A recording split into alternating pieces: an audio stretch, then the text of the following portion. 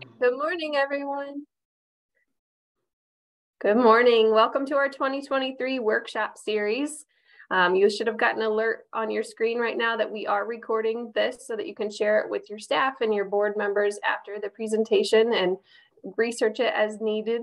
On today, we have Tom Leach from the Community Foundation.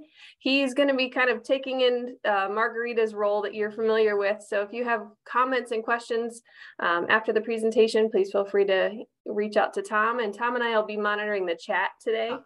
If you're new to our series, please feel free to just hit the raise hand button during Mike's presentation, and Tom and I will grab his attention so we can get your questions addressed.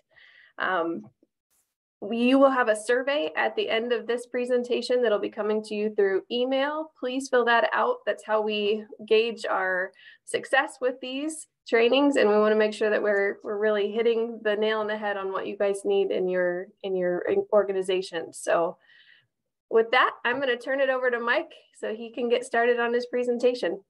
All right. Thank you. Well, thanks to everyone for participating here. I do see a couple of familiar faces and names. So let me tell you what you signed on for, what you've gotten yourselves into here. What I want to do is talk not about how to do a strategic plan. Just as a little bit of background for me, I work exclusively with nonprofits, and most of what I do has something to do with strategy. And what I have found in my own experience, even before I started doing this as a consultant, was strategic planning rarely works the way it's supposed to work. And my own belief is that people spend too much time,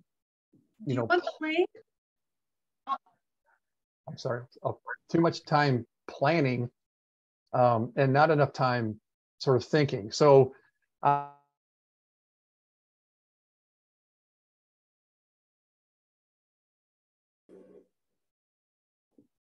Mike, you went on mute on mine.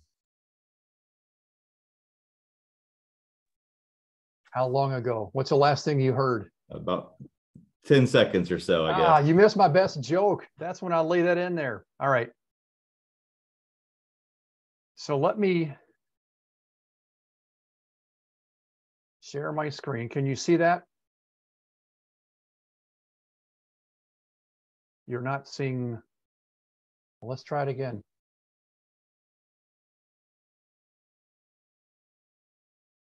How about that? There we go.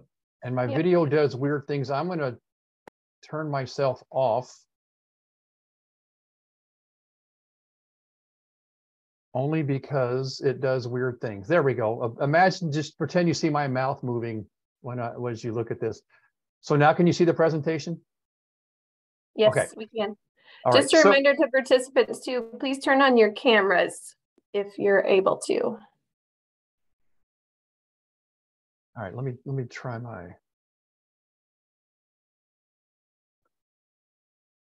So what I want to talk about here, as I said, is more about strategic thinking, and I see a lot of strategic plans, and one of the things that I like to do is to look at a strategic plan and look at all the things that are listed there, and I ask myself, and sometimes I'll ask the nonprofit, if you do all these things, what is going to be different?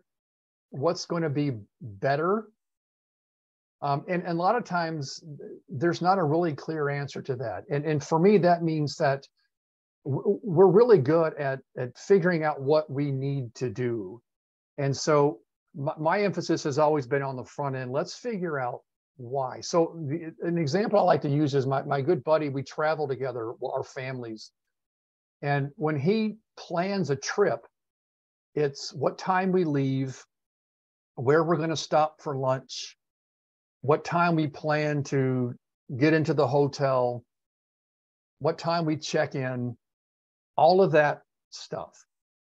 When I plan a vacation, I start with, what am I trying to accomplish with this vacation, right? Am I trying to take in some sights? Do I want to learn about some history? Do I want to relax? And then once I have an understanding of why I'm going in the first place, then I think about, okay, then what do I have to do to make sure that this vacation helps me relax? And so I set parameters like, we're not going to go to big tourist sites, right? We're not going to eat at chain restaurants because we can do that here.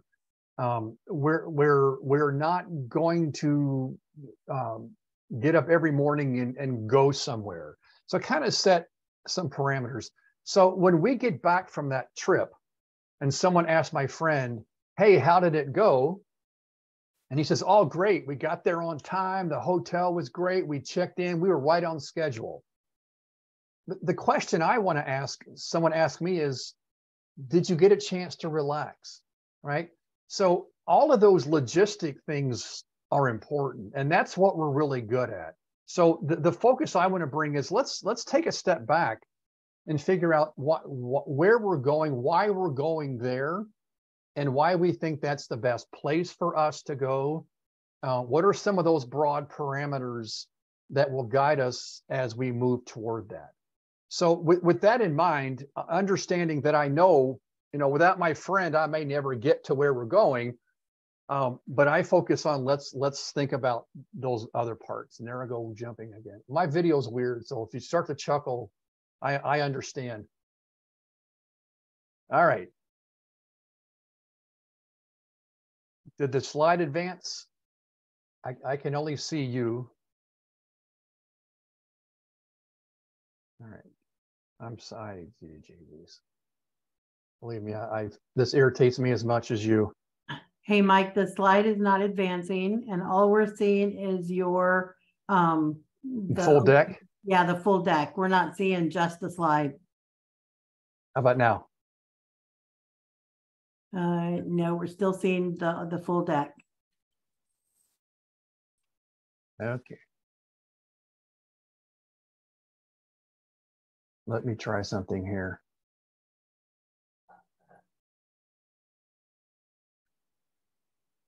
Can you see it now? No, just seeing the full deck. So I'm not sure if you just want to go. No, yeah, I'm just going to go through. I'm sorry. I do this 100 times and half the times it works. Okay, so let me start with this idea of this quote. And that is, it's when we talk about strategy, this is from Michael Porter, that we're really talking about what we're not going to do. I've never met a nonprofit that ran out of ideas or couldn't think of what to do next. Typically, the challenge is there's more that we could do. There's more that we want to do. There's more that our clients need us to do. But it's hard to do everything. So the real work is finding that focus and deciding what we're not going to do. So, and again, I want you to keep this idea in mind because it kind of speaks to, as I said before, my vacation, to get what I want out of it, is as much about what we're not going to do as it is the things that we want to accomplish. So we will come back to that idea. Okay, did that advance? Yes, it did. So you see my little balloon guy there? Yes. Okay, so this is, for me, what the nonprofit experience is. And you've seen this balloon person in front of car dealerships, whatever, right? And if you notice it, it's sort of, it kind of goes with the wind. And when you think about that, it's kind of the world of a nonprofit, because we spend a lot of time reacting because, we can't control the wind, right? We can't control how hard it's going to blow. We don't know what direction it's going to come from. But when it does, we have respond, we have to react. But for me, the most significant part of this image of the balloon person is that little dark piece on the bottom. Because even though this balloon person sways with the wind, it never leaves its spot. And so if you think about, when we talk about thinking strategically, we're focusing on what are those pieces that keep us grounded. So no one saw COVID coming, and it hit us, in some pretty hard ways. And it really challenged us to think about how secure are we bolted into the ground on what we consider to be our fundamentals. And so we're never going to control the wind. We're never going to change its direction on our own. But what we can do is to be really clear about, despite all of these things that come at us, and some of them are good, right? Some of them are opportunities. A grand opportunity comes along and you say, wow, this could really be good for us. Should we do it? And so hopefully to answer that question, we go back to these fundamentals, or what are we grounded in, and how do we use that to make a decision about whether or not it makes sense for us to do it. So one of the things I want to differentiate here is the difference between mission and strategy. And a lot of times I will hear people say, well, we should do this because it fits our mission. Are you seeing that slide of the swimming pool? Yes, we are. Yes. Okay, yeah. I know this is irritating. I can't see what you're seeing, so I'm just going to keep going. So this idea of mission, again, what to say it fits the mission, therefore we should do it, it is not strategic enough. What needs to happen is we need to think about this.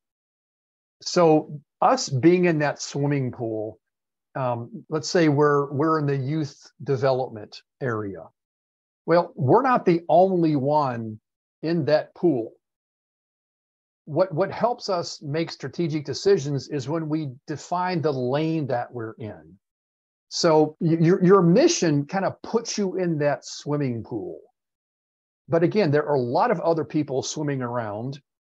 Your strategy is saying, how do we think we can play our role in youth development? So it really is a matter of finding that lane that we're going to be in.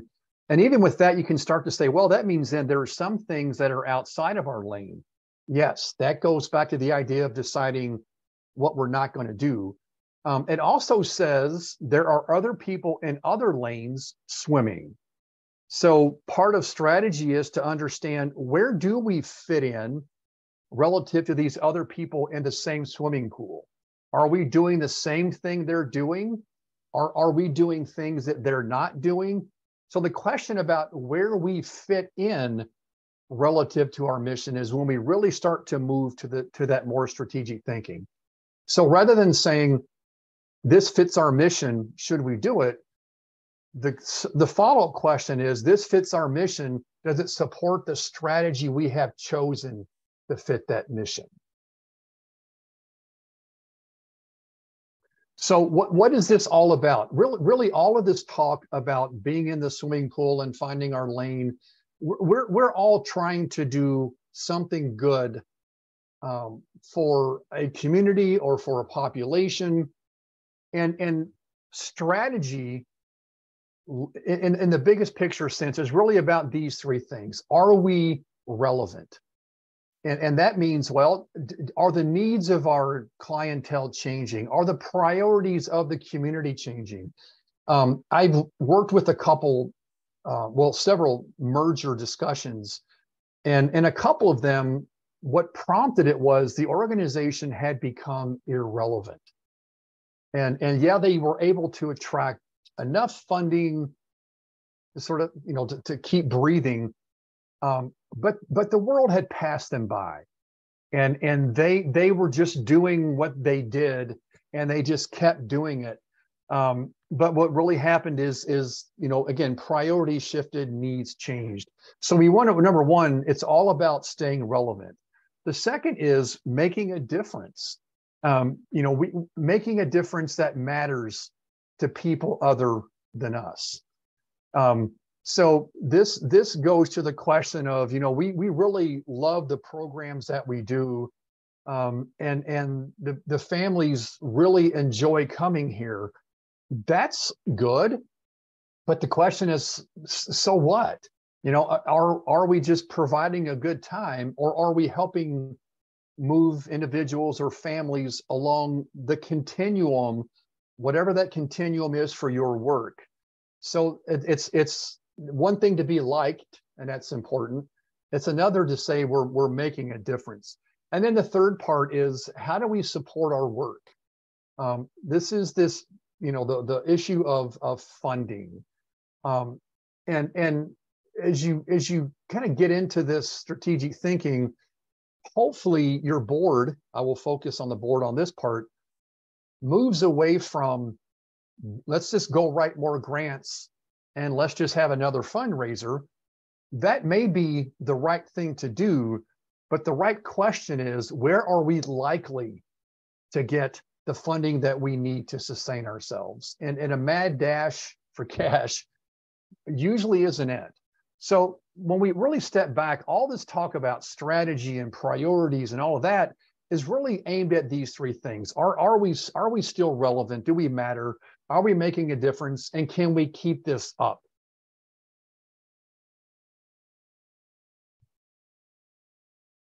So this one, I came across this a couple of months ago. And if you think about traditional strategic planning, where we have a lot of goals, a lot of objectives, a lot of measurables, all of that stuff, and look at that in light of this. And if you can't summarize your strategy in 30 words or less, it probably isn't a strategy. What it probably is a to-do list for your organization. These are all the important things. To have a strategy summary is not about the things you need to do. It's how do you fit in, right? So to be able to explain to let's say a potential donor, where's your lane in this pool? Because as an example, I was asked one time to interview providers of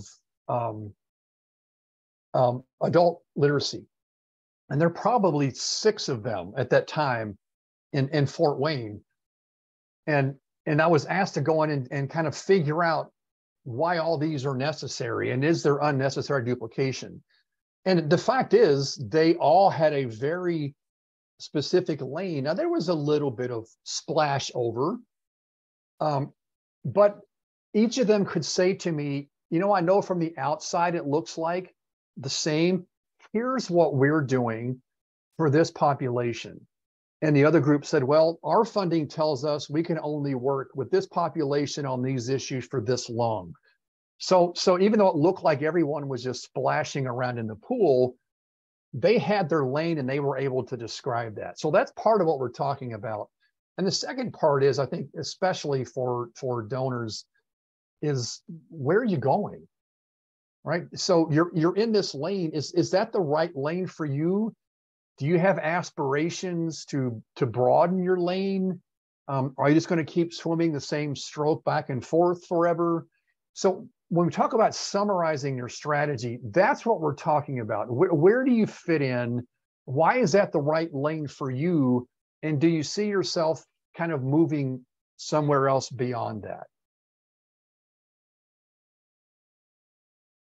So here's what that lane is. Again, and you'll start to see some overlap with these, but what I really want to come out of this is kind of a mindset for thinking about these strategic pieces. One is the programmatic. What do you do for whom and to what end? Right now, I don't mean name every little activity or program. I'm talking about stepping back. Who is your target population, right? Who are you there for? What is it about them? What's their circumstance, and what are you trying to make happen? So you may say, and the person knows I'm talking about this organization. We provide shelter for women who are struggling with issues related to addiction and homelessness. Oh, okay, that's really clear. What do you do for them? Well, we provide this. While they're here, we do these 3 things so that when they leave us, they are able to blank. That's a lane description of your program. The second part, again, is this, how do you fit in? Who else is doing similar work? So to say to yourselves as an organization, we understand that there's not services. So a place I'm working with in Fort Wayne, it happens to be another shelter. They realize that there is not a shelter for single women, believe it or not, right? So they said, well, what we're doing, and people say, well, isn't the rescue mission doing that? Isn't Charis House doing that? They have to be able to say, well, we understand what they do. Here's why we're doing what we do. So again, that's part of that big picture. We're doing this. Here's where we fit in, and here's how we support our work. So for example, you may say we think the most sustainable funding mix for us is to continue to work with government grants or contracts and supplement that with some donors. Or there are a couple of examples I know of where in one case, 90% of their funding is government funding, which says, well, then we don't have to do a whole lot of fundraising. Whereas another organization that I know of is literally 100% charitable giving. So they need to do a lot. And what we're saying is we think in the long run, that's the most sustainable place for us, is to rely on this charitable giving. We have a history of doing that. So again, this is all part of that 30 words or less. What are you doing? Why? Where do you fit in? And how do you make all this work? Do we have any questions out there from my moderators? Anybody having something? Nothing in the chat just yet, Mike. Okay, all right. I will keep rolling then. So then how do you figure out what that lane is? We already know there's a need for youth development. There's a need for homeless shelters. There's a need for all of this stuff that we do. How do we figure out within that where we are going to be? And I think there are 3 questions there. One is, what do you aspire to be? Another way to say that is, what does your mission compel you to do?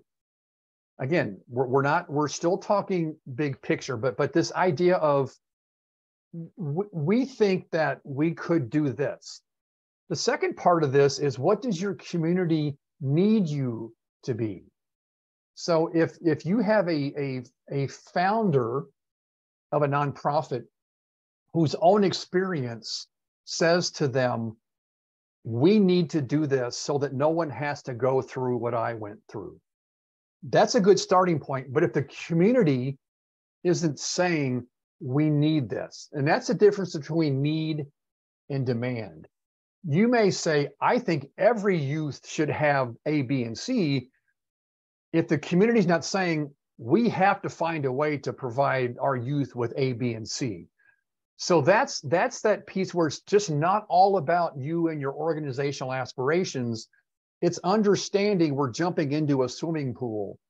And another way to say, what does our community need us to be, is what lanes are available, right? There may be an empty lane that no one's filling. Then the third part is, what are you able to be? And that has to do not just with money. I'm working with several disabilities organizations. And if you're on this call, you understand this. Their biggest constraint is finding direct service providers. They have great history, great programs, but at least now they're not able to be everything they would like to be because they can't find that steady supply of frontline staff. So this is where strategy becomes difficult. And that is, these three things have to fit together. And it turns into then not wouldn't it be great if, but given the way it is, we have to trade off this to do this. So we may not be able to support our full aspiration because of resource limitations. Then what can we be? It doesn't mean you just say, well, forget it. You trade off and you find that place where you can do the most of what you can do that's needed. And we'll talk about it a little bit later, but a lot of times people think that it's always about growth. Sometimes better impact comes from depth. You actually do less, right? Maybe even for a smaller group of people, but you go into much greater depth.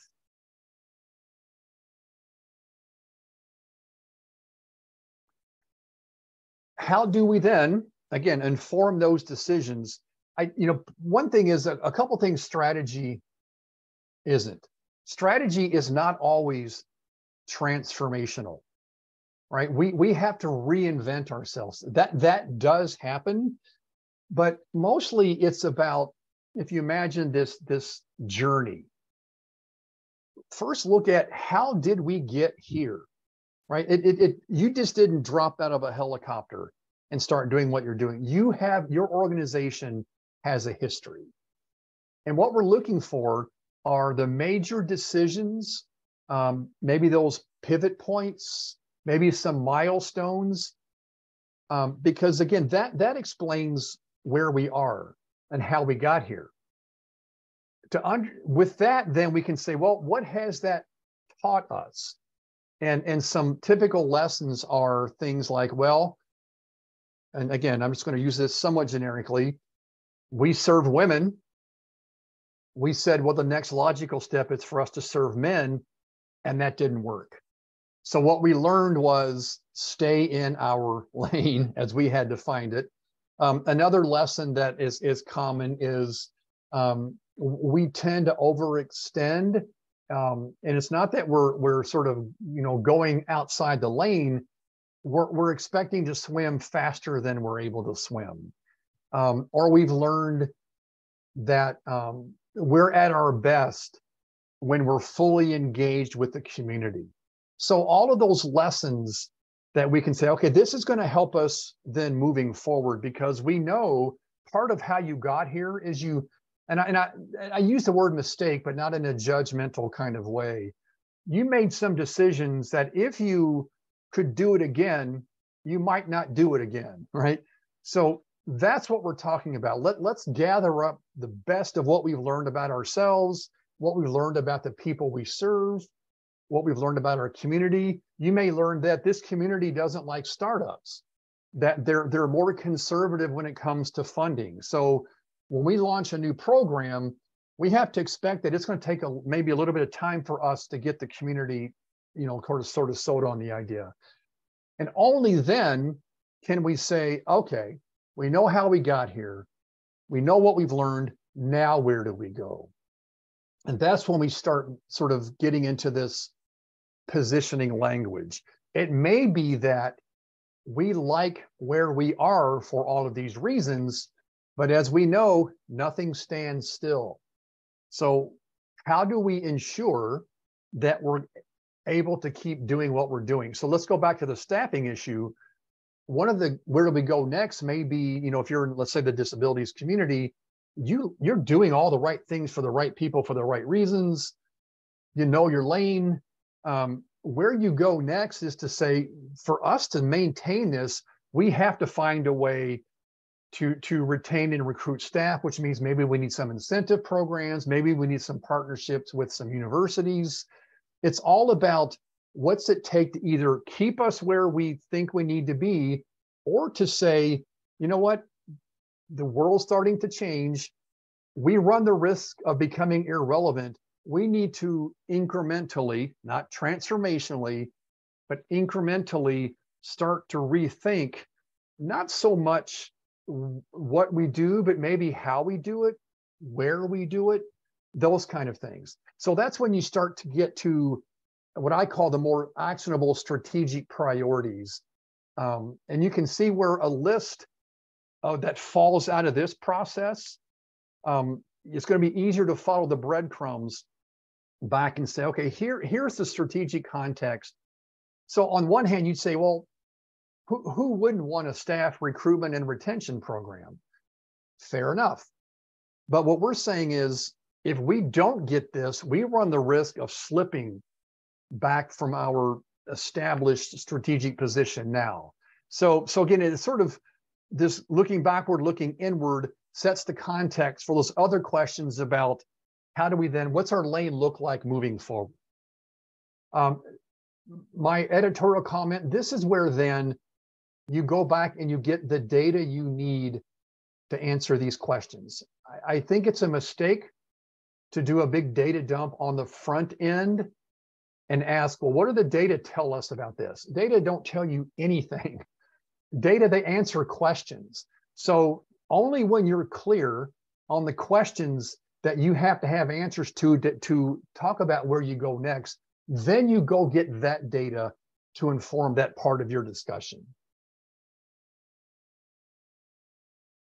How we doing? I can't see faces here. We're good? Still doing good. No comments in right. the chat box. All right. Is my video flickering again? Nope, you're looking great, Mike. Oh, thank you very much. I did put on my best shirt this morning. I appreciate that. All right. So here's where we're going to really get down to the nitty gritty.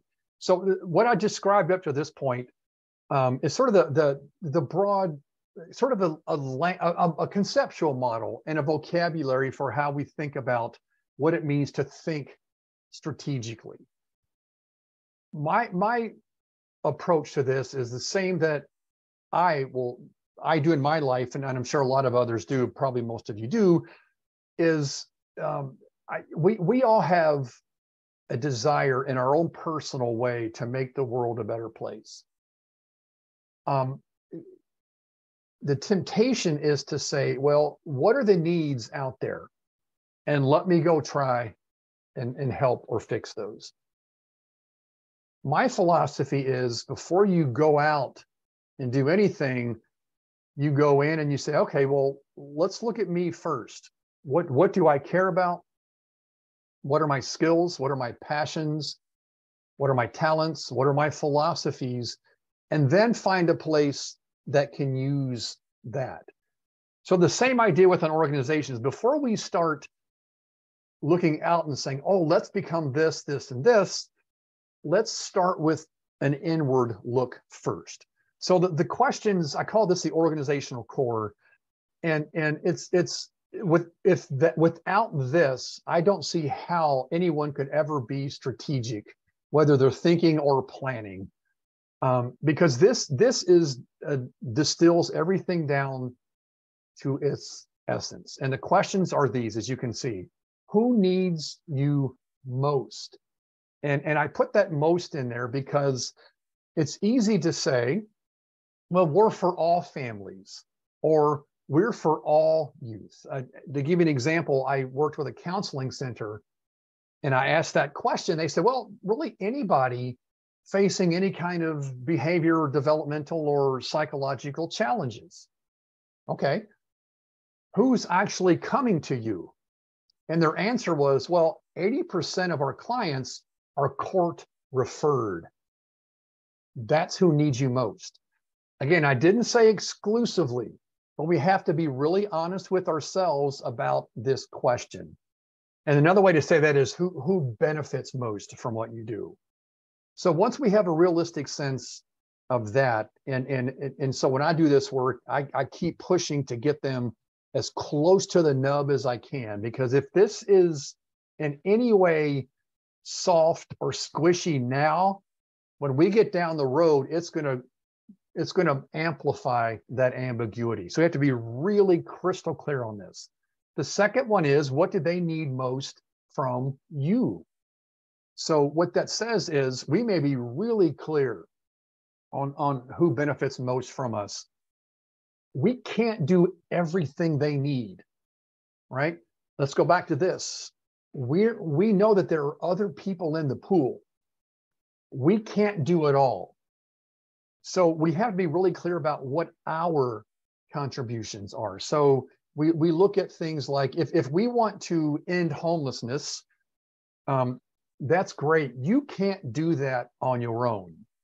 Your question is, okay, then when we get people who are homeless, how can we contribute to that longer term aspiration of ending homelessness?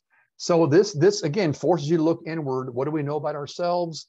What's worked for us in the past? What hasn't worked? To really get a sense on I call this sort of the humility part of this, is we can't do it all. What can we do either better than anybody else, or do that something nobody else is doing? But it's really forces us to narrow that down.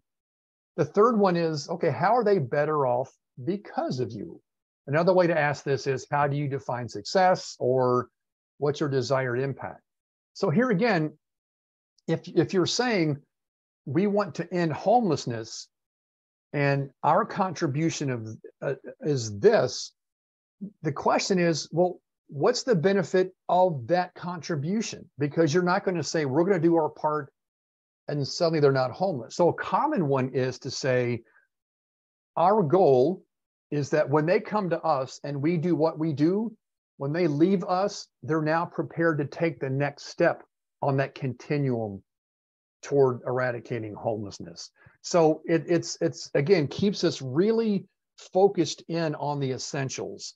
If we say that people are going to come with us and they're going to stay 3 months and suddenly they're going to be employed, own a home, and not be homeless, I think our aspirations are outpacing the reality. But to say when they leave here, they're in a better position to buy a home and get a job, then that's what we're talking about. And this fourth one may or may not be relevant, but I like to put it in there anyway. What makes you who you are? And that could be anything from a Montessori school that says the Montessori approach, the method is what makes us different. You could be faith-based and say it's the Christian principles in how we do this. It doesn't have to be what makes you distinctive. It's what makes you who you are. There may be others like that, but we need to understand that the fact that, or we do biblically based counseling, or what's another? Oh, when I worked with the disabilities organization, one of their philosophies is client first. Well, that's what we're talking about. Is if there's some kind of special sauce that you have, then that's what we want to identify here. Let me just pause for a second. If there's any questions here, this is the start of all of the thinking moving forward, is to be really, really clear about what that core is.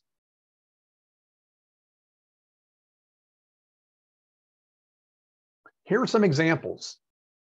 When you say who needs you most, the difference in saying youth versus youth with behavioral issues, that's much more specific.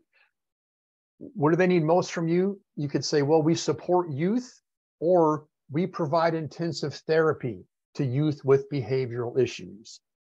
How are they better off? Improve behavior. So we support youth so that they can have more productive, positive behaviors, versus we take in youth with behavioral issues, we provide intensive therapy.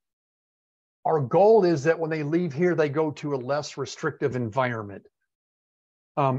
Defining characteristics, generically, we have a caring staff. I'm not downplaying that. Everybody has that. Things like in this case, we use the research-based methodology. So you can see if you're trying to build off of a core and look forward, the difference in saying we support youth and we help them learn better behaviors and we have a really caring staff, versus youth with behavioral issues get intensive therapy, and our goal is to move them to a less restrictive environment, and our methodology is sort of cutting edge research. A very different, we can work with that second one. With that first one, we really haven't decided anything about what we're not going to do yet. And here's where this gets fun, and I say fun in a kind of a sinister way. this is why we have to be crystal clear on those 4 elements of your core. Because then what I ask people to do, by the way, you have a worksheet there that asks you these same questions. So as you're thinking through this, kind of jot down some of those responses to those organizational core questions. If you're ever looking for a good board or staff retreat exercise, just have them do that. Have them really think about those pieces. And then if you really want to have sinister fun, have them map your current programs or activities. The language here, I use core, secondary, marginal. I've used different ways. I don't just become a grammar exercise. The point is, list the programs that meet all 4 aspects of your organizational core head on. And that's your core program. You may have some programs that deviate maybe in one area from that core. So maybe your core is youth with behavioral disorders or challenges, but you also have a program for adults. Okay, everything else is the same, or your goal for the adults is not a less restrictive environment. In other words, you're picking up most of the core, but you're kind of moving away one space. Put that in that secondary category. Does that mean it's less important? It depends, right? It depends on why you're doing it. But let me continue on here.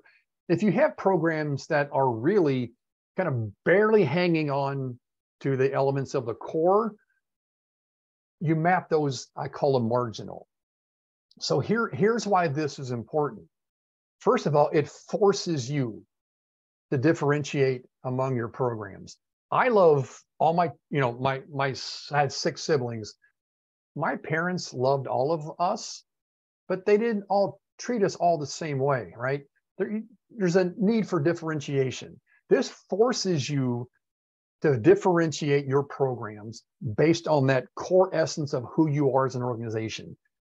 This matters because, for example, when you have a resource decision to make, let's say you have to cut a program or you get a grant to start a new program. The first thing I would do is to say, where would this fall on this map? If it's a core program and there's a grant to support it, there's little holding me back. If it's secondary, I would say, okay, what are the trade-offs? Does it give us an opportunity to maybe test out something different in a finite amount of time? The marginal, it better be making you a lot of money. And typically that's where some of these social venture programs come in. We're doing it. Yeah, it's got a flavor of us in it, but it's not really what you would say is kind of our lane, but we're doing it because it generates revenue that will help us support core programs. So I did a workshop once on making strategic decisions. And I said, so how would you make decisions about programs? And one of the, let's say a more traditional board member said, well, I would line them all up. And the ones that are losing the most money are the first to go. And of course, I know it's nonprofits, we're all going, well, that's welcome to Kansas, right? I said, well, what if what's most expensive is most important, that is most central to your core? So that's what we're talking about. And again, that's where strategy gets a little more difficult. You're forced to make some choices. So let's follow back. If you have a mushy sense of your organizational core, your map is going to be kind of everything kind of fitting in where you want it to. How would you make a decision about that? So this core identification, this core mapping is the first step, at least understanding where we are. So you can then say, well, it looks like this marginal program we thought was going to make a lot of money. It's not. So maybe we should look at getting out of it. I don't care if you've fallen in love with it, right? I don't care how much the community loves it. It's not who you are. And you did it for a very specific reason. And that's the part, especially when you get into secondary and marginal, be crystal clear on why you're doing it, because that's then how you will evaluate it.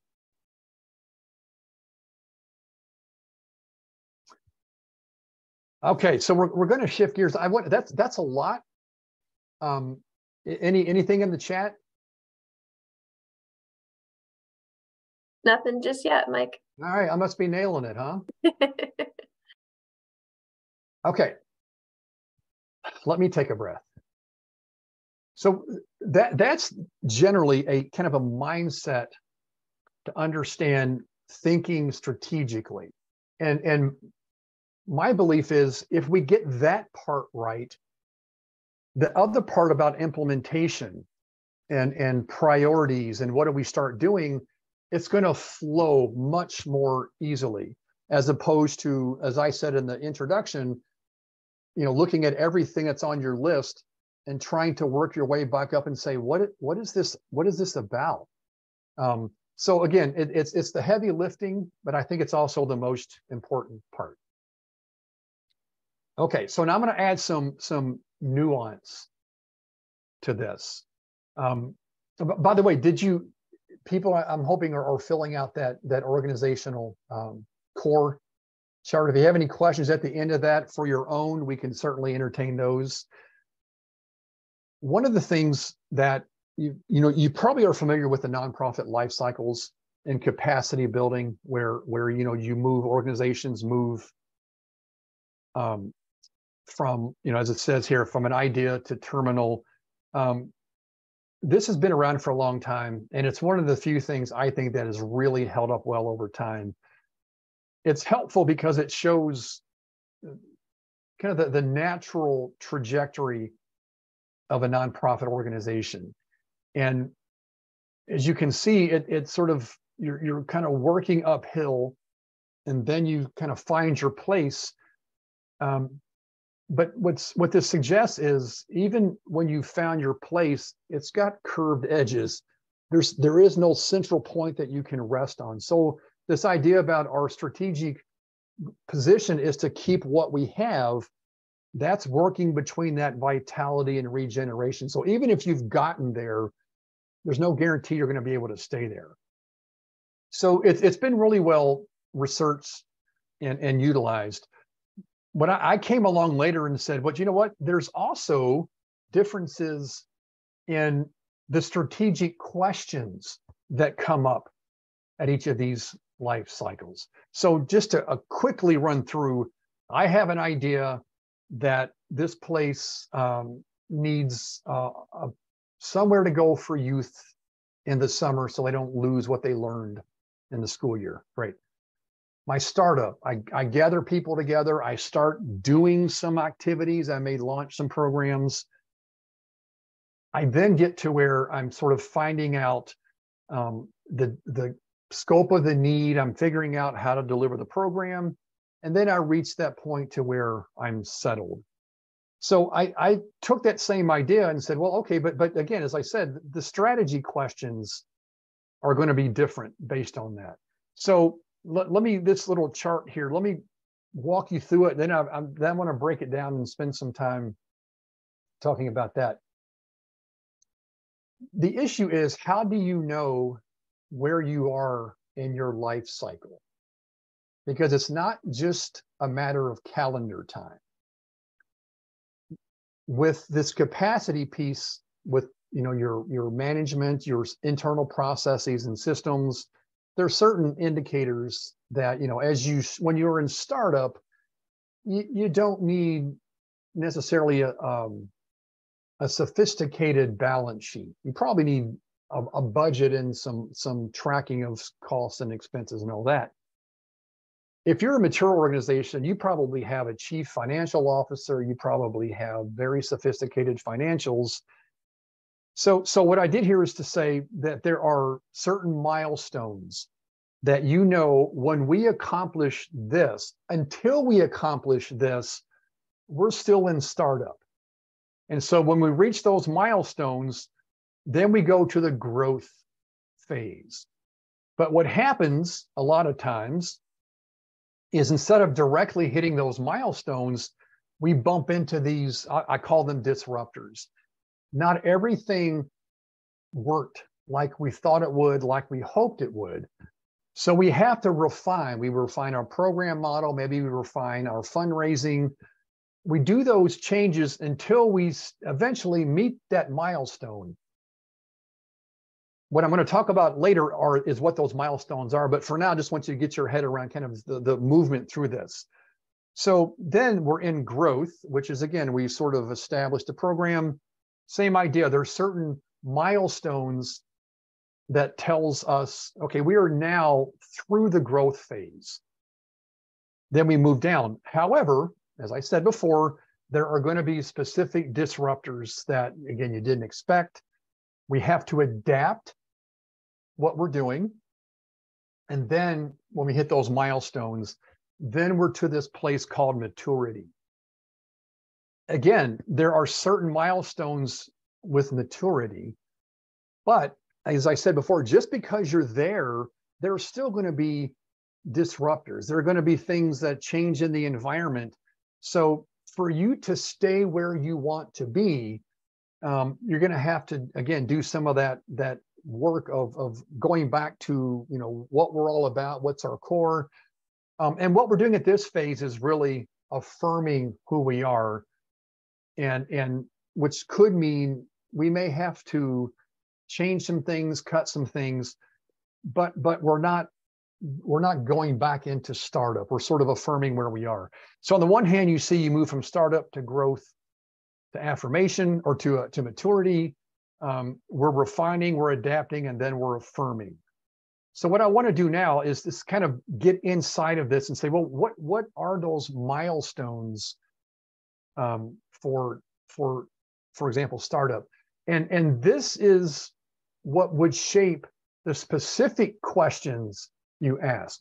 We're always talking about how do we create the greatest mission impact in the most sustainable way. We're always talking about our program. What are we doing for whom and why? We're always focused on establishing ourselves in that lane. And we're always interested in this idea of sustainability. This just says, what does that look like in these different phases? In other words, what are the specific questions related to each of those? So I want to spend the rest of the time with this section on this, this little chart here. And don't read it across necessarily, but let's kind of work through this. A startup, that is the aspiration phase. You have a theory, you have a hunch, you have an idea that this is needed and this is a way we can address that need. You stay in startup until you have that milestone, which is full implementation of your program model. You very well may get it exactly right out of the gate. If so, congratulations. My guess is, though, in that process, you hit some kind of obstacle or barrier. You may not, as it says under these disruptors, maybe you weren't able to get all of the funding that you need for startup. Maybe you weren't able to attract the clients. Maybe this is much more difficult to deliver well than you thought. All of those are what have to be reconciled or rectified before you can get to full implementation. So your first strategic plan as a startup would be to be very clear on what you think is going to happen, very clear on where you think you're going to get your money. And then life happens, and our strategy is then to say, well, we're finding out that we can't get funding. How do we address that?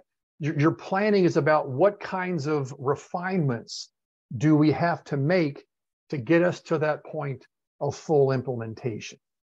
Full implementation is, again, you're able to deliver the service high quality, you can afford it, you can sustain it. That's what the startup phase is. Make sense? I'm gonna, again, I can't see you, but I assume if anyone's going like this, you would raise a hand. So another thing to keep in mind is these are not rigidly discrete. So it's not like you wake up one day and say, oh, good, now we're in growth. you're always moving, right? So you're always kind of moving from startup to growth to maturity. The movement toward growth, again, let's assume you now have full implementation of your program model. Now this phase is about adapting. So if you look at the milestone, full implementation of your program model doesn't assume it's sustainable, right? So you may have gotten some startup cash and a lot of volunteer work, and you got it. Everything is running, but you can't get that startup funding forever, and you may not always have the chance to get volunteers to do a lot of the work. So now we're saying, let's take this, the essence of this model, and how do we make it more sustainable? So some of the disruptors that you're likely to encounter, one is your demand exceeds your capacity. Wow, we had no idea this many people need this, and we can't do it all with our current structure. You may have opportunities to grow. You never considered that so-and-so may want to partner with you to expand the program. Client needs start to change. So all of these things, and there are going to be more, but all of these things are saying, okay, now that we understand what full implementation looks like, we can't meet the needs of everybody out there. We can't do what everybody wants us to do. So we're talking about our focus and our planning is identifying limitations, boundaries, and priorities. Remember what I said? It's about deciding what not to do. This is where that really comes in, because the mistake people make, and I've seen it, they grow too fast because they want to keep responding to the demand, but they don't have the infrastructure, they don't have bandwidth, if you will. It's not sustainable. So limitations, boundaries, and priorities are saying, you know, all things considered, our primary focus is going to be, so let's go back to that counseling center. We're gonna focus more on court systems. Yeah, it's, you know, other people might need us, but our priority moving forward is going to be serving those people who are referred by the court system. What that means is we don't need to go out and drum up a lot more business because we have set that limitation. Again, we're adapting so that we can find something that's sustainable. Boundaries, things that you're not going to do. We will work with adults from the court system, but because we can't serve everybody, maybe even within that group, we can't work with psychosis and we can't work with sexual deviancy, right? So you start to set boundaries. And again, you can start to see the more you start to shave off, the more that core and that potential for deeper impact happens. So that's what growth is. You get this model, let's see what happens. We're successful. Now we have to find a way that we can say, we can keep this up. And I can tell you this growing too fast, where it shows first is you wear out the very people you depend on. People can only pedal so fast. And if your growth is based on people working harder, that's not sustainable. So that, again, that's all part of that growth orientation. Okay, so then how do you know when you're moving toward maturity? Well, that's when you have found a way, you've set your priorities, you've set your limitations, you've set your boundaries, you're going 5-6 years, seems to be working, you're generating a little bit of operating reserve, so you're not living hand to mouth. You're starting to get good relationships, you're sort of recognized in your domain for what you do. Then, so that's great. And again, the tricky part there is you can't sit still, because again, remember that wind that blows? It blows on mature organizations too. So this idea of affirmation is to say, well, given that this is changing, so let me give you a good example. And I will, this will be a personal example. I was on the Crossroad board here in Fort Wayne for about 10 years. And I was there when a dramatic shift occurred. And that's when the state was moving from residentially based to home and community based. Crossroads' entire business model was built on a residential census, right? The government, the county government, or whoever, DCS, sends money and says, house these 3 people and do everything for them. Great. When that happened, it was a shock, because you could just see everything from census to finances just really heading down. And so we went through this process. In fact, that's where this model, this conceptual model originated, was me working with them on that board for 10 years. If we kept up what we were doing, we would go out of business. So what we had to do was to affirm. We've been around for over 140 years, right?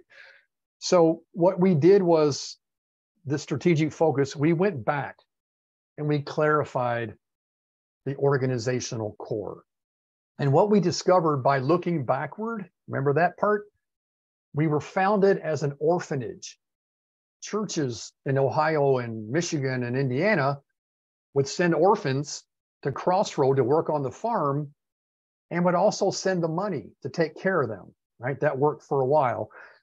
We then became a home for unwed mothers, which then developed into an adoption. So, of course, you shunned unmarried pregnant women, you sent them off. And so that's what Crossroad did. From there, they became, this idea of troubled youth. The ragamuffins in town, they would be sent there, and they would help. Again, they would teach them work ethic, working on the farm. Then in the 70s, they became part of the state's child welfare system, which is when the money from DCS and others, Medicaid, all those places, came in and said, please take care of these kids. That's what was changing. So we looked back and said, what's been constant? And what we really realized was we've always focused on the most difficult to serve kids. What those circumstances were over time changed, but it's always been the most difficult. So now, for kids to come to Crossroad, they have to have had 2 psych hospitalizations in a year, heavy duty kids that no one else can deal with. That's their wheelhouse. So out of that, understanding that core, we then said, well, this opens up all kinds of things, because maybe now, if we're not going to be a residential facility, we still have those same kids with needs. So we got the school and became an independent school so kids from anywhere could come. We expanded beds for the most difficult psych kids. We responded and stayed relevant. We looked very different, but we're exactly where we were from our organizational core. So even though we had market shifts and industry changes, we affirmed who we were and said, and the phrase that we came up with was, we're not what we used to be, but still who we've always been. So that's an example of a mature organization that had to do some really deep strategic thinking, even though they've been around for 140 years. The last one, and my hope is you never find yourself here, and that is you have to reinvent the organization. You have to reposition yourselves. I will describe it this way. This happens, and I think I used this phrase earlier, the world just passes you by. You became insulated, and all the discussions were internal. You became irrelevant. That's not fun. I've been involved in a couple of those kinds of discussions as well. The challenge to this is oftentimes it takes a financial crisis for your board to say, this isn't good. And I will not name the name. I am working currently with an organization that is on this decline slope. They have declining, they're fee-based, declining clientele. They've been chipping away at their operating reserve. They now have about 3 months left. Their financial slide has been going on for about 10 years. Only now is the board saying, oh, we better do something. Honestly, it might be too little too late. So what they're going to have to do, when again, they had all these disruptors, erosion of the client base, decrease in net assets, growing competition. So one of the challenges is, if the world passes you by, this isn't a marketing problem. To say, oh, we need to then publicize what we do. Well, guess what? There are now 5 other places doing exactly what you do, and maybe even better than what you do. This is a very difficult place to be in, but your overall goal is you've got to renew the relevance. I'm not saying you go back and you rewrite your mission. It's working from that mission. Your strategy may need to change. You may need to find a new lane. You're still in the pool. You're not jumping to a different pool. Again, the challenge is, by now, a lot of those lanes are filled. So this is very difficult to do. This sometimes will end in an acquisition or a merger. Sometimes it ends and the nonprofit goes out of business. But again, it's a matter of becoming complacent. You sort of sit at the top of that circle or that bell curve, and it's sort of you're gradually sliding until one day you look up and say, "Oh my gosh, how did we get from there to here?" Gradually. But that's what this turnaround is about, is kind of reestablishing that relevance. What I'd like to do then, if I could, is to stop sharing and then see your faces and have a little bit of a discussion. Hello, everybody. There you are. How many of you had difficulty filling out that organizational core section of that worksheet? Hey, Mike, we Yes. did not send that sheet out. We were going to send it after, but Oh, okay, I think okay. Sarah put a link, put it in the chat. So Okay. there's a link in the chat for everybody to pull that up. Okay. Well, then in general, that question about who needs you most and what do they need most from you, is that on the tip of your tongue?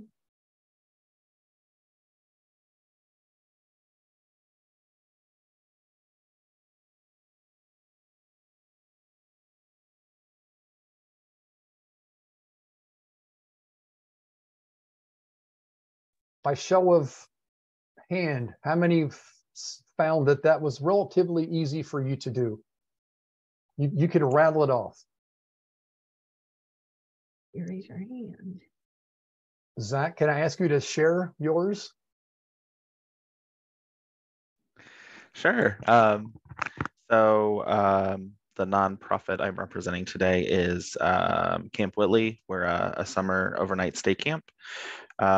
And, I think that our main focus we've really honed in on, it's how are we able to provide this experience for kids, 7 to 14 throughout the summer to, have an outlet to burn some energy, unplug for a week, make some friends and connections at a kind of pivotal time in their life. So, okay. So tell me about those kids. Is it anybody 7 to 14?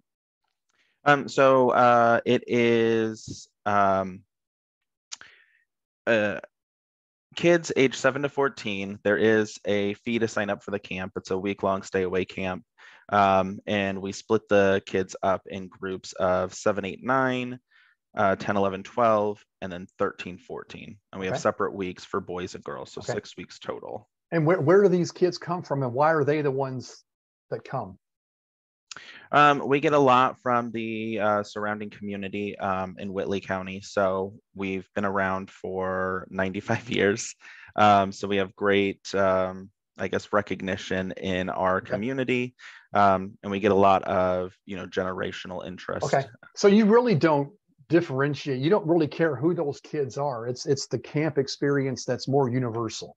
That's absolutely correct. Okay. Yeah. Okay.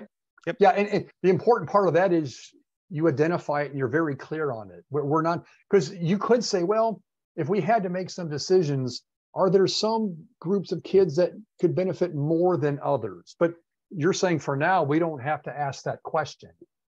Exactly. Yep. That's exactly right. Okay. Did anybody have difficulty or would have difficulty answering those questions? Even the first two, who needs you most and what do they need most from you? I ask that because you're surrounded by friendly colleagues here who can help you think through it. Hi, Mike. This is Tammy. Hi, Tammy. I thought those were the easiest two questions to answer. Okay. Tell me why. Because that's what we live and do every day. I mean, we have a focus on the clients that we want to serve and what we can provide. And so we've made an effort not to duplicate any services and to keep our focus always at the forefront. So, because it's pretty easy to be, not want to say pressured, but well, can't you just take care of this patient too? Or can't we just do this? So you have to really keep that at the forefront so you don't get distracted. Okay. And can you tell us what those answers to those two questions are? I got to look at the sheet again. Oh, yeah. Who needs you most and what do they need most from you? So who needs us most are uninsured residents of the 4 Northeast counties. Okay. And what they need from us is healthcare. Okay. Are there any limitations to what kind of healthcare you can provide? Anything you won't or can't do? Yeah, OB and maternity. Okay. Yeah, those are two things. Childhood vaccinations. Okay. I think those are the top ones that come to mind. Yeah. So you're already saying this is what we're not or can't do, which is again is as important as identifying that core group. Because you could say, well, if it's healthcare for everyone in the 4 counties who's uninsured, that could blow up in a lot of different directions, which is okay if you want to, right? And you can handle it. Yeah, I think you have to be really careful not to let it blow up though, because then you really get spread pretty thin, and then you lose focus of what your main purpose was in the beginning, your mission. Yeah, and that's a difficult part. I get this. Do we serve fewer people and serve them better? Or are we making a better contribution by serving more people at a little bit more shallow level? I don't know the answer to that. You probably all have your own. Angie, I saw your head. Can I pick on you a little bit there?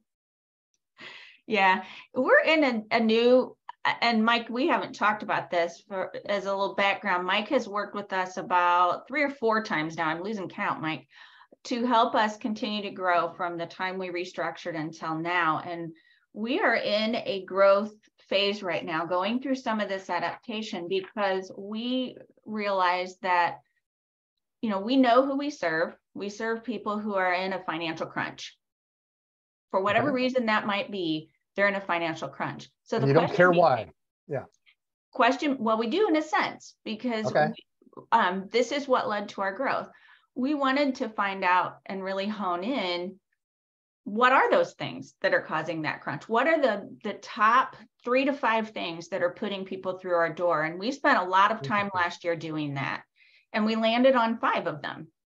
And there are 5 things that our community is currently addressing as well. So that's lining up nicely. Nice. But this year, 2023, is about sustainability.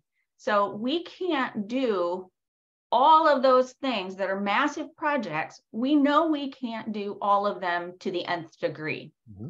So we're in this phase right now of looking at which ones, what are the resources they take. Some of them don't take very many resources. Some of them will not change a personnel resource at all, but they might change a financial perspective a little bit. For instance, we're working on building a whole new ministry, and Jenna's involved in this too. She's somewhere in here. I saw her on there. To address people who have a car repair and they're choosing between that car repair and a home, paying their rent and utilities. We can't change all of transportation, but like you taught us, what can we do? And we're approaching that, and we took training to design a whole new ministry. That doesn't take much. We had a meeting yesterday. It doesn't take much personnel. at all. It doesn't really change our application process. We have a different application for it, but it's still the same policy process. New policies have to be around that particular ministry, which are going to be a little bit different than we've dealt with before, because we're putting the organization at a little bit more risk with the way that we're going to come behind that with some financial input. Yeah. But we also were given, we're faith-based, and we believe God affirms, or he lets us know when we're on the right track.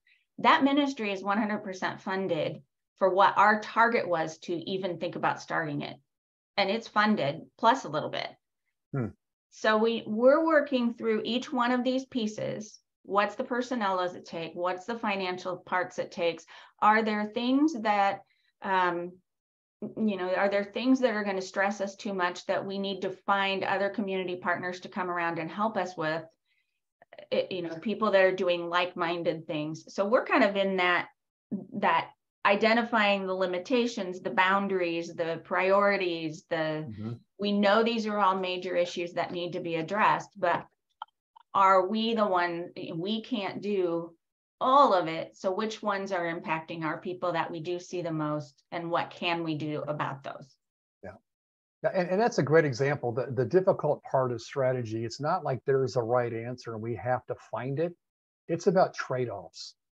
And I am more concerned not what you decide, but the process that you use to decide. And as long as your board is thinking from a strategic perspective, they understand the rationale for what they're doing. In other words, do it on purpose. Don't by default or sort of back into something. And so it's all about the discussions. And again, what comes of it is whatever's right for you. What about others? Any other questions or comments about this whole organizational core piece?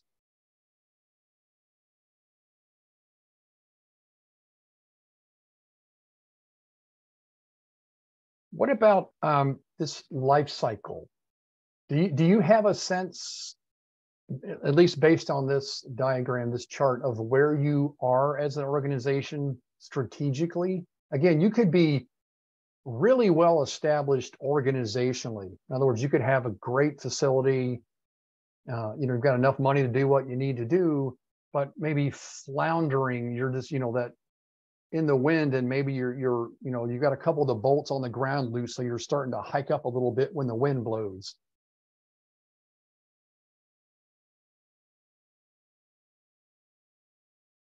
Do you know where you stand in terms of your strategy phase?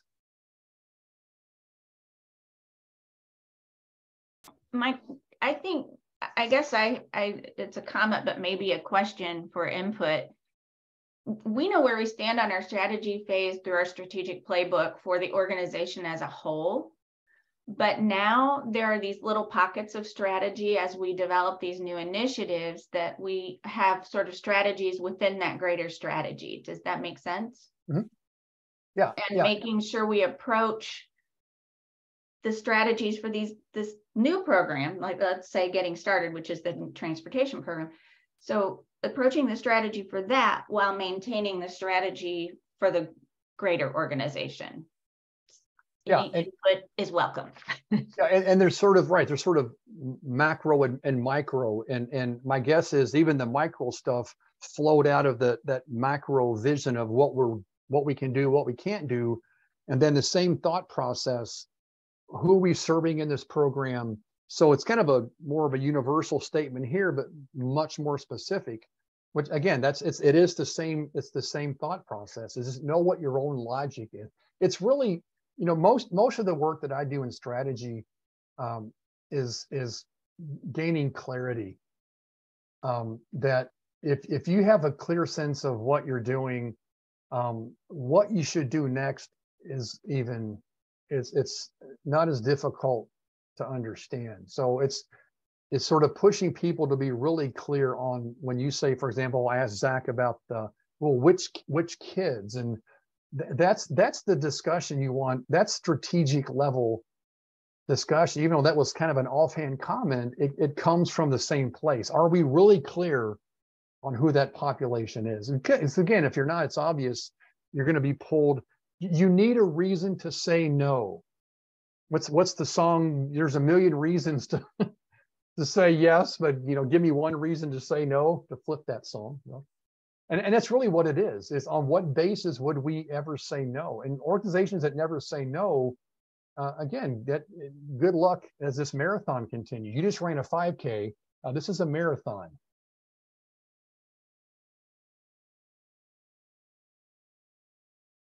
Any other comments or questions or anything related, anything that I didn't talk about that you have questions about?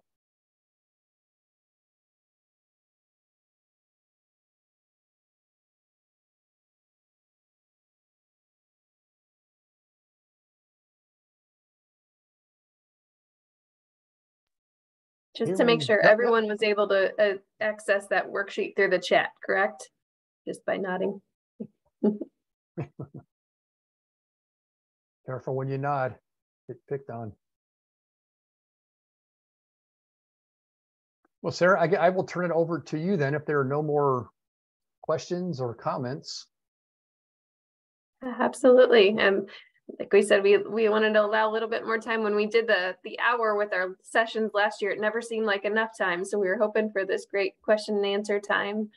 Please know that Mike is available after this presentation. You have his contact information. If you feel more comfortable emailing a question, he's happy to provide resources that way, as well as Tom, Margarita, and Julie and I. So please feel free to reach out to us at any point in time.